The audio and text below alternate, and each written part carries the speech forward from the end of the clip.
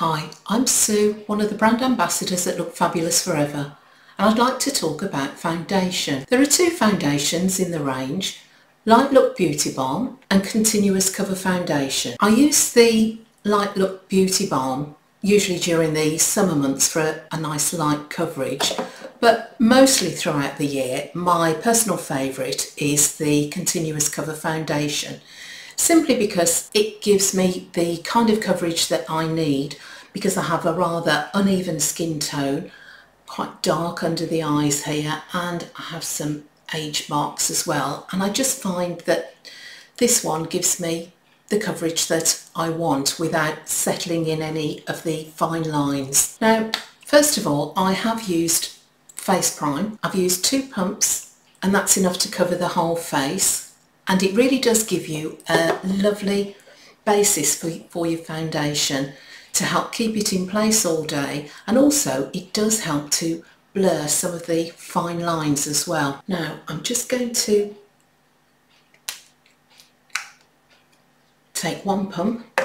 I might go back for a second, but I'm going to start off with 1 first. Now, if you haven't got any foundation brushes, you can still apply this using your fingers. It goes on very easily,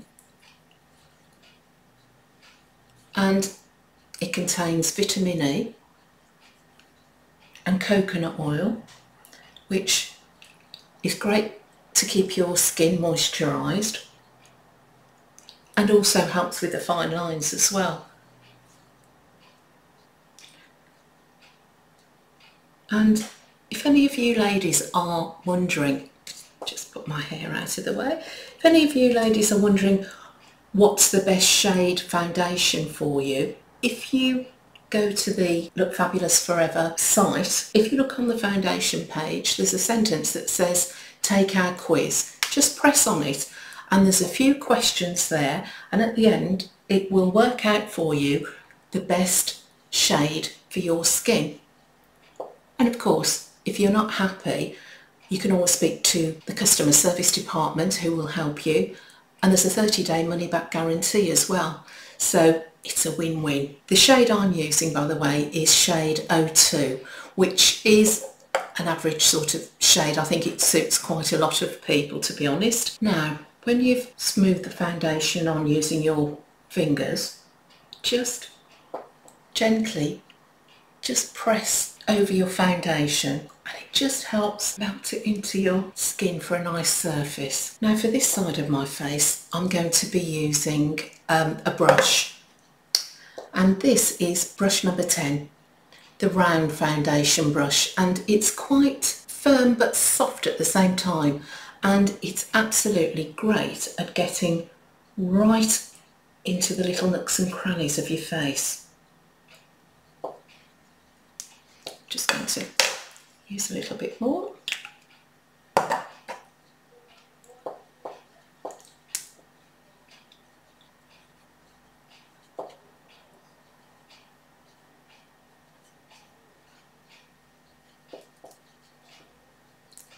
And give a little brush under your chin. You don't want to have a line there. It can look very mask-like if you don't blend that in properly. And if you want that sort of airbrushed finish to your foundation, if you take foundation brush number 3, it's a very soft brush with an angle to it. And if you just lightly brush it over your face, it just gives that really smooth finished look. Now I'm just going to go and put on the rest of my makeup so you can see the finished look. Makeup complete. It would be great if you could press like, and we'd love to hear from you in the comments below. Are you a beauty balm girl, or are you a continuous cover girl like me?